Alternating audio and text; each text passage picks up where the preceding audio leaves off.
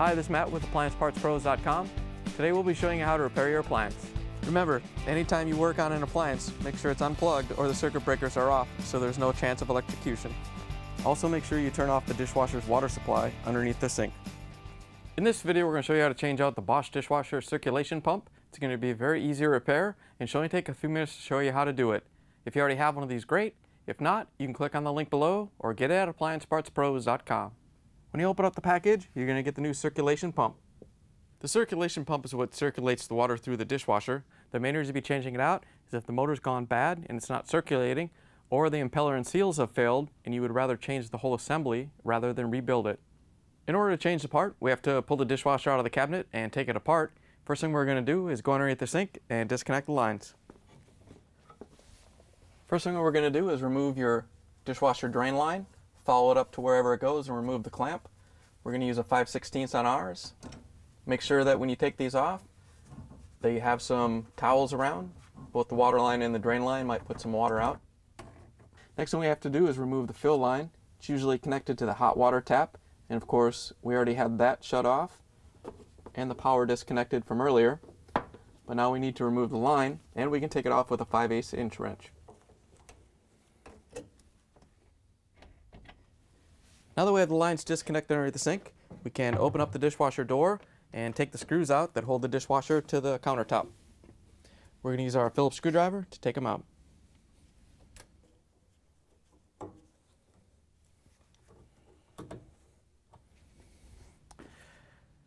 Now that we have the screws out, and before we pull the dishwasher out of the cabinet, we have to take some stuff out of the bottom of the dishwasher. First thing we're going to do is take out the lower rack and set it aside. With the dish rack out of the way, we're going to remove the spray arm. All you have to do is lift up on it to unsnap it. Once you have it out, you can pull it out and set it aside. Then we have to remove the two filters. The basket has an arrow on it that lines up with the arrow on the filter. All you have to do is turn it counterclockwise until the arrows are at 9 and 3 o'clock, and then you can lift it out. And then the screen filter, all you have to do is lift up on it and pull it out. Now that we have the filters out of the way, we can remove the 4 Torque 20 screws. 2 of them hold in the locking tabs, and 2 of them hold in the spray arm support.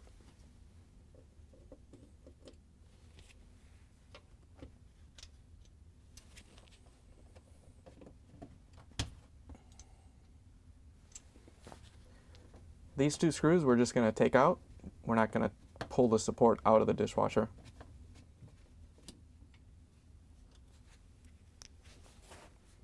Once you have all 4 screws out, then we can use the Torque 20 driver to remove the screws that hold the front panel onto the dishwasher door. We're just going to remove 3 screws on each side so the panel can slide off.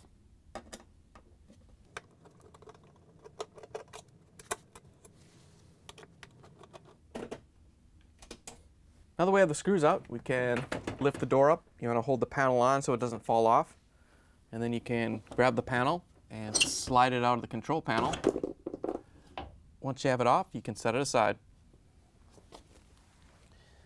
If your spacers fell off while you were taking the front door panel off, just set them aside with the panel. We'll put them on when we put the dishwasher back together. Now that we have the front panel off, we can open up the door, and we're going to carefully use it to pull the dishwasher out of the cabinet. Once you have it out far enough that you can grab the frame, you can close the door again and pull it out the rest of the way.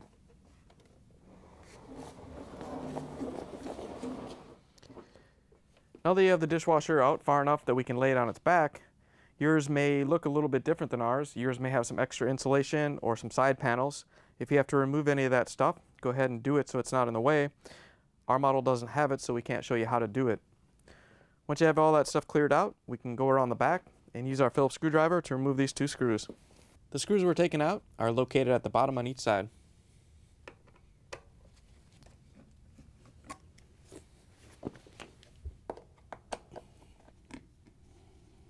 Now that we have those 2 screws out, we can lay a towel down on the floor so we can put the dishwasher on its back.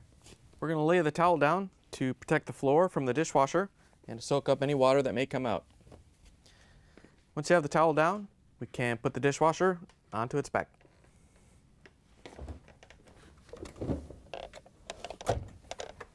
Now that we have the dishwasher on the back, we can remove the kick panel. We're going to use our Phillips screwdriver to take the screws out.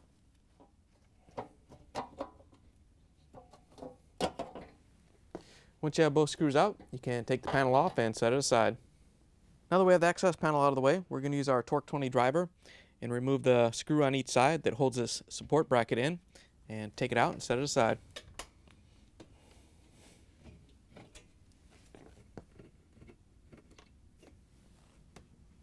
Now that we have the screws out, we're going to lift this panel off so it comes off the tabs on each end. And then we're going to flex these two tabs right here so we can release the plastic from the metal support bracket. Once you have it released, you can set the support bracket aside.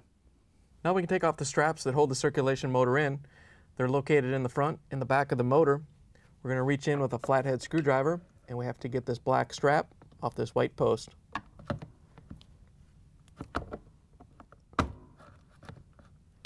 Once you have the front one off, we can go down and take the back one off.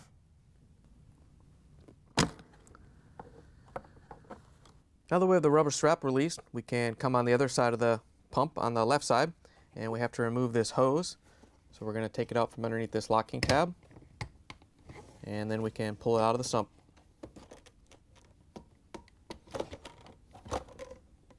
Now that we have the hose off the sump assembly, we have to give a little slack in the wiring harness.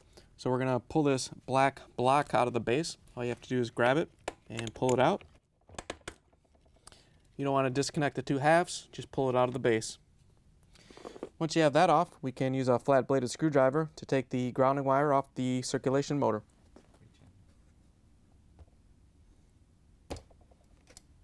Now that we have the grounding wire off the circulation motor, we're going to come over to the left side. We're going to pop the cover off.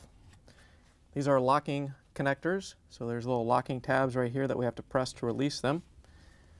There's the double gray one on the L connection, and the double blue one on the lower connection, which is the neutral connection. So all you have to do is press this little tab right here and pull it off.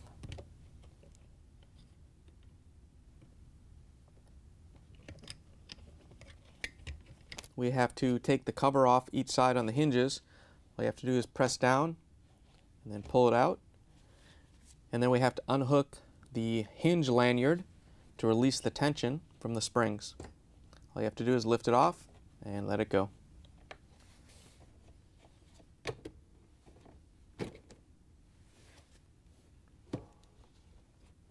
Once you have both of them unhooked, we have to release the spring tension so we can pull the base off from the frame. We're just going to take and pop the whole spring assembly out of the base. We're going to take a small flathead screwdriver and get behind the bracket and pop it out.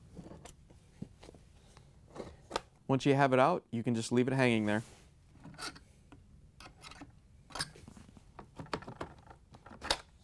Once you have both springs out of the base, we can go up top and remove the 4 screws that hold the base of the frame.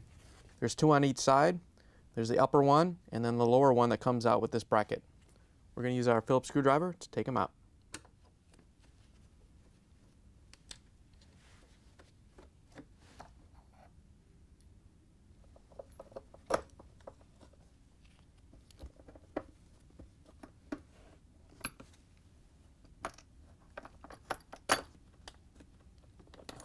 Now that we have everything disconnected, we can slowly pull the base off the frame. Might have to rock it back and forth to break it free. You just want to pull it down enough so we can pull this pump assembly out.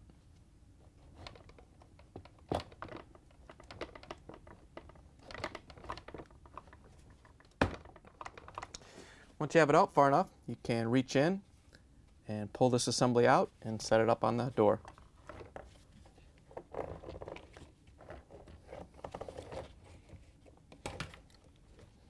Once you get it part of the way out, you're going to have to reach in and disconnect that hose from the pump and pull it out of the sump body.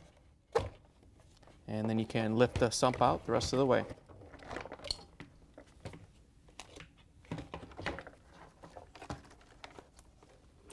Next, we have to take the circulation pump off the whole sump assembly. So first we're going to take the wires off the pump. You're going to have to use a flathead screwdriver to release the locking tabs on the wire harness, just like we did on the drain pump. We have the single black wire attached to the number 1 terminal on the motor. And then on the number 2, we have the double blue with the red stripe. Now that we have the wires disconnected from the motor, we can use our 5/16" nut driver to loosen up this clamp that holds the circulation pump to the sump assembly. We're going to get all these wires out of the way, and then we can reach in and loosen it up.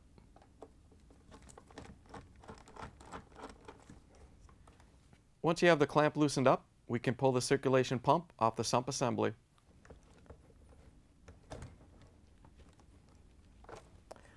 If the rubber seal comes off with it, you can pull it off and leave it with the sump assembly. It's not part of the circulation pump.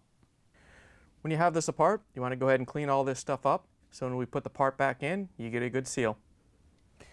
Here's the old circulation pump next to the new one.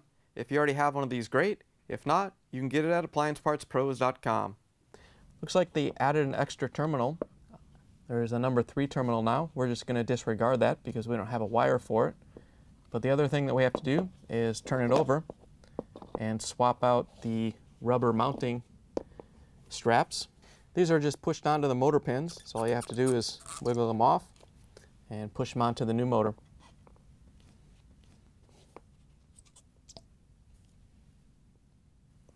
Once you have them both swapped over to the new circulation pump, we can put it into the dishwasher. Now that we have everything cleaned up, and before we put the new part in, we're going to put this seal back in. All you have to do is press it into the housing. Make sure you get it all the way down so it bottoms out. Once you have the seal back in place, we can put the circulation pump in. You want to make sure your clamp is still there, and then we're going to put this fitting in first, and then slide it over, and push the circulation pump all the way up into the sump assembly. Once you have it in place, we can use our 5/16" nut driver to tighten down the clamp that holds the fitting. Now that we have the hose clamp tightened down, we can put the sump assembly back into the dishwasher.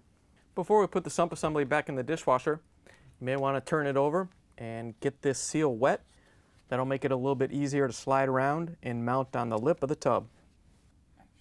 You can also get this lower grommet wet before you put the sump in. Once you're ready, you can lower the sump assembly back down into the dishwasher. Once you get it started going down, we can grab this hose that we have to push into the sump assembly. You want to make sure it goes in all the way so you get a good seal. And then once you have the sump in place, you want to make sure it's resting right in its support. Once you have the hose hooked up, we can put the sump in place on the tub. You want to make sure this line right here is right at 12 o'clock. Once you have the sump in place, we can lift the base back up and put the screws in to hold it in place. You may have to tap it up a little bit. You have to make sure that these screw holes line up. Once you push up on the base and line the screw holes up, we can put the screws in to hold it together. We're going to use our Phillips screwdriver to put these screws back in. We're going to put the ones in the bracket in first. So we're going to put it on the bracket first and kind of feed it down like this so we can line it up with the hole and tighten it down.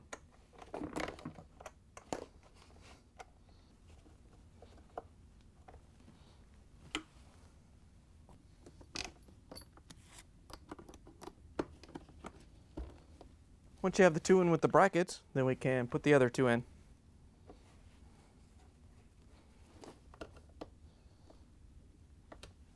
Now that we have the base secured to the frame, we can go below and put the springs back on. To put the spring brackets in, all you have to do is push them back into their slots. You want to make sure they're all the way on the bottom one and not on one of these upper ones, otherwise they won't hold.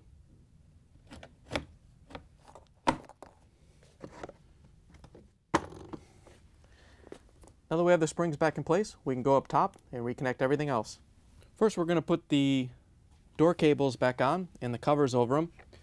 All you have to do is grab these and put the larger opening up like this so you can hook it over the hinge and stretch it up over and hook it on the door. Once you have it hooked on the hinge, we can put the cover back on. Remember, the pin goes right here and then it snaps in over here.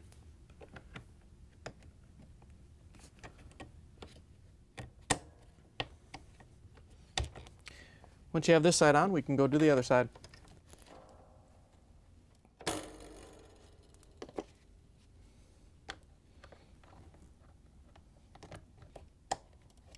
Now that we have both sides installed, we can reconnect the wires to the drain pump. Remember, there was 4 wire connectors in there, but ours were on the 2 middle ones. We have on the neutral was the blue and red, the double blue with the red stripe. And then on the upper one was the gray with the red stripe.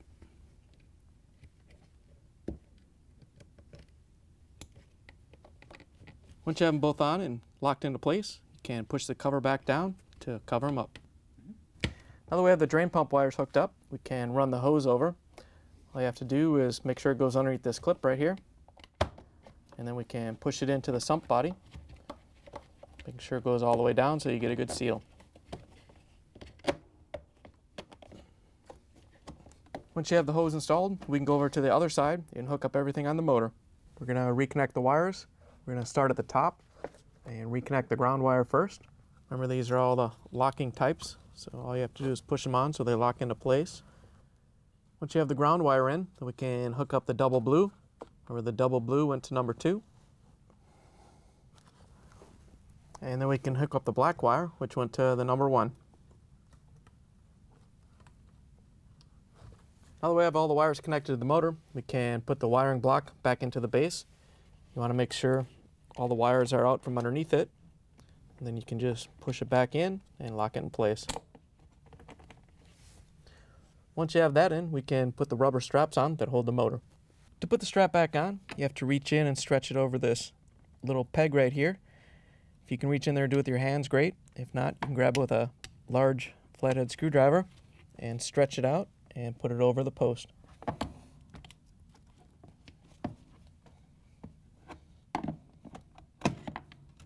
Once you have the one on the back hooked up, we can go to the one in the front. It's in here a little bit tight on the front, but all you have to do is reach in and stretch it with the screwdriver and get it over the post. Once you have it in place, you can go from the top and press it in with your finger, make sure it's all the way down. Once you have that in place, we can go up top and put the support bracket across the front. To put the support bracket back on, we have to first snap the wiring harness cover into it. It's going to snap in right here on the bracket. So we're going to line it up and just kind of flex these locking tabs over so it locks into place. Once you have it in place, you can set it down so that the locking tabs on the end of the support bracket hook over the frame. Once you have the support bracket in place, we can use our Torque 20 driver to put the screws in to hold it in place. Now that we have the support bracket back in, we can carefully lift the dishwasher back up and set it on its feet. Once you have it up on its feet, we can pull the towel out and set it aside.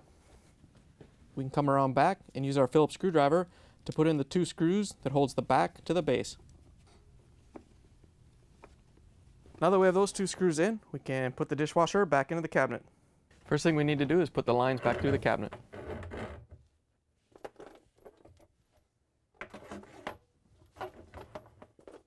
We want to push the dishwasher in about halfway and then go underneath the sink and pull on the hoses to make sure that they're not kinked or caught on anything underneath.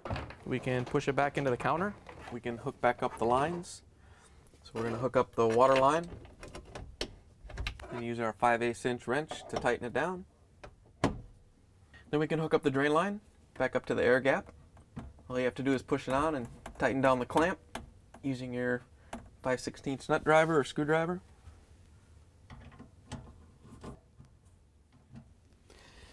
Now that we have the lines reconnected underneath the sink, we can put the front panel back on the dishwasher. First thing we're going to do is put the spacers on the door so we can put the front panel on. To put the spacers on, all you have to do is line them up and push them into place.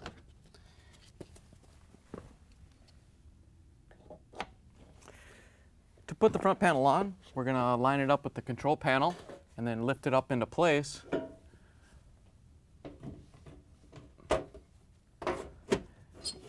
Once you have it in place in top, you can push it in on the bottom.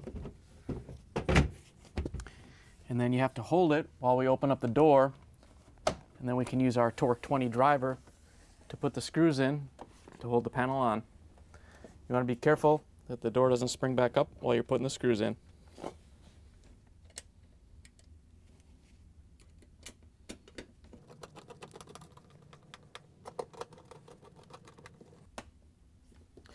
Now that we have the front panel attached, the extra weight should hold the door open so we can go and put the Phillips screws in to hold the dishwasher to the cabinet. Now that we have the dishwasher secured to the cabinet, we can put everything back in. First thing we're going to do is put the spray arm support back in. You're going to have to push it back a little bit and get it to line up with the openings so it'll slide down. Once you have it in place, we can use the Torque 20 driver to put the screws in. Now that we have that secure, we can put the two locking tabs in that hold the sump to the body.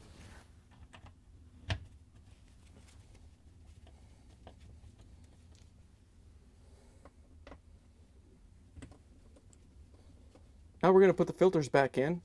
The flat one just slides underneath these tabs up here on the spray arm support base.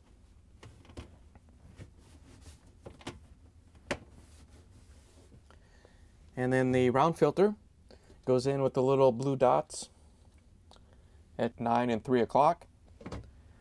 And then you can turn it clockwise until these dots line up. And then we can put the lower spray arm back in. All you have to do is push that in and snap it into place. Once you have the lower spray arm in, we can grab the lower rack and put it back in the dishwasher. Put the lower rack back in. All you have to do is line it up and set it on the door. Then you can push it all the way back in.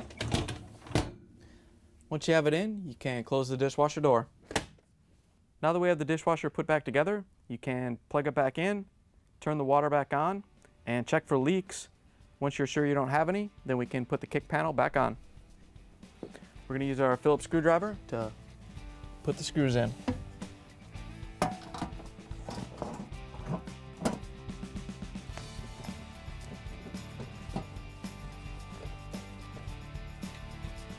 Thanks for joining us for another successful repair brought to you by AppliancePartsPros.com.